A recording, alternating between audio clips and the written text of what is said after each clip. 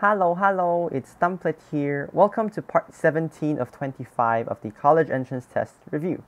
Credits to the Review Masters for providing me with these items. To continue, item 65. When the length of a rectangle is divided by 4 and the width is tripled, the area of the new rectangle is the area of the original one multiplied by, and we have 4 choices here.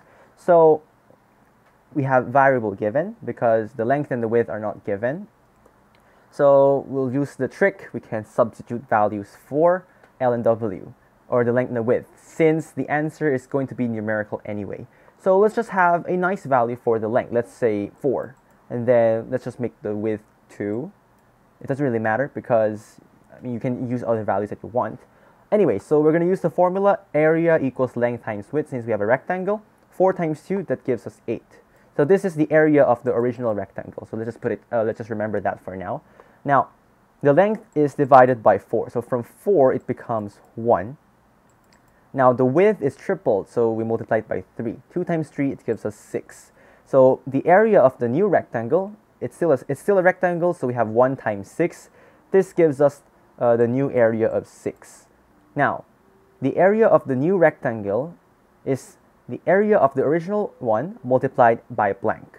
So the area of the original one, which is 8, multiplied by blank, so I'm literally going to put blank here, equals the area of the new rectangle. So the area of the new rectangle is the area of the original one multiplied by blank. So 8 times blank should give us 6. So all we have to do is solve for the blank. Now let's just say the blank is n for now. So n will be equal to 6 over 8. So we just simplify that, we're going to get the answer of 3/4. So this will be the answer. We have choice D. Question 66. In parallelogram WXYZ, V is the midpoint of ZY. So V is the midpoint of ZY. The area of triangle WZV is what percent of the area of WXYZ? Now, take note, we're given with a parallelogram, but no other conditions other than the fact that V is the midpoint of ZY. Now, a smiley face here to tell you that just like how if we have a variable given, we can try to let specific values to be that variable. Now, if we have a variable given, such as a parallelogram, why not simplify the question by assuming it is a square? Now, I'm not violating anything because a square is indeed a parallelogram, and I still have my condition here that V is the midpoint of ZY. And I'm not violating the given, so we can use this fact and then simplify the question. So with this figure, it might be a little bit easier now because we're trying to get how much, the area of triangle WZV is what percent of the area of WXYZ. Now, it might be obvious after I draw a dashed line through the middle, like this. So the area of triangle WZV is exactly 1/4 of the entire technically square over here. So it's technically 1/4 of the parallelogram. So 1/4 will be the answer, but we have 4 choices in percent. So we're going to convert it to percent. We use the convention that we multiplied by 100. So 4 and the 100 will cancel. 4 becomes a 1. 100 becomes a 25. So this becomes 25%. And this gives us choice B as our answer. Next, we have question 67. The figure has 4 squares placed side by side. How many rectangles are in the figure? Now, we can try to list all of them down. So we know that there are 1, 2, 3, 4. We have 5, 6, and 7. We have 8. Oops, sorry. We have the 8th one here, the 9th one here, and then lastly for the 10th one, we have this entire thing. So we should be able to get 10 is the answer. But then again, it's we're technically doing trial and error, or we're just listing, so we might miss some cases. And who knows, the answer might be 12. So that's just from counting, we get 10, and nothing is wrong so far. So I guess we can cross A and B out for now. So we just have to decide, is it 10 or 12?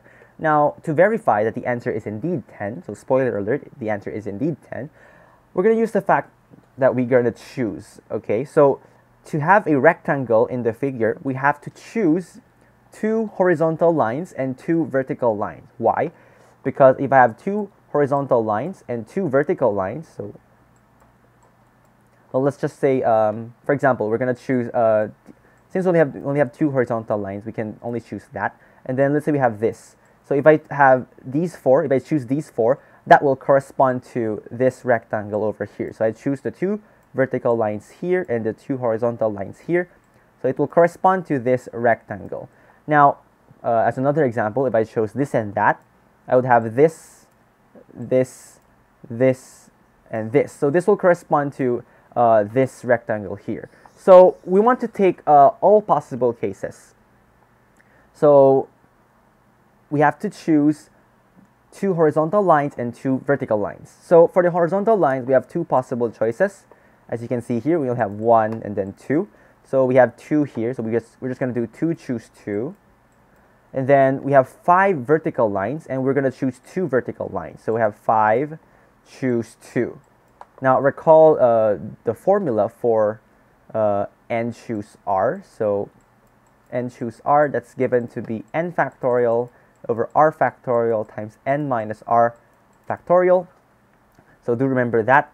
Now 2 choose 2, that's going to be just 2 factorial over 2 factorial times 2 minus 2, which is 0. So I'm just going to write 0 factorial. Now this is just equal to 1, as you can see. 2 factorial and the 2 factorial cancel, and 0 factorial is just 1 anyway. So 2 choose 2 is actually 1. Now for 5 choose 2, we have 5 factorial divided by 2 factorial times 5 minus 2, that's 3 factorial. So we can simplify this as 5 times 4 times 3 factorial divided by 2 factorial times 3 factorial. Now the 3 factorial will cancel, so it's going to be just 5 times 4, which is 20, divided by 2 factorial, which is 2. So 20 divided by 2, that gives us 10. So 5 choose 2, this will give us 10. So we just have 1 times 10, and 1 times 10 is indeed 10.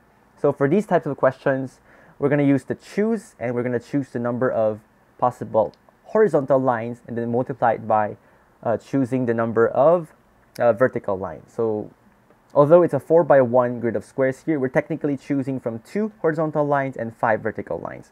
So do remember this way to solve or to find the number of rectangles in the given figure. For item 68, an isosceles triangle. Oh, by the way, this answer, we have choice C for item 67. Now for item 68, an isosceles triangle with base 10 centimeters has an area of 60 square centimeters. Find its perimeter. Now we have a base of 10 here, and then we have an area given. So we can easily solve for the height. Since 1/2 times the base, which is 10, times the height here, it's going to give us the area. So 60 should equal 1/2 times the base, now times the height. So 2 and the 10 here can cancel, so it's just going to be a 5. So h here, I can write it as 60 divided by 5. So just get this, and we're going to get that h is 12. So we have h equals 12 so far. And note that the base of 10 in an isosceles triangle, combined with the fact that h here equals 12. Now note that in an isosceles triangle, the altitude to the base, so this red segment here, is going to be perpendicular, and since it's isosceles, this red line or segment acts as the axis of symmetry. So the left side and the right side is symmetrical. So the 10 segment here, the base of 10 here, it can be split into 5, 5. So after we can split it into 5, 5, we're just going to focus on one right triangle here. So we're going to focus on, let's say, this right triangle. So this part now has a length of 5, and we know that the height over here is given to be 12.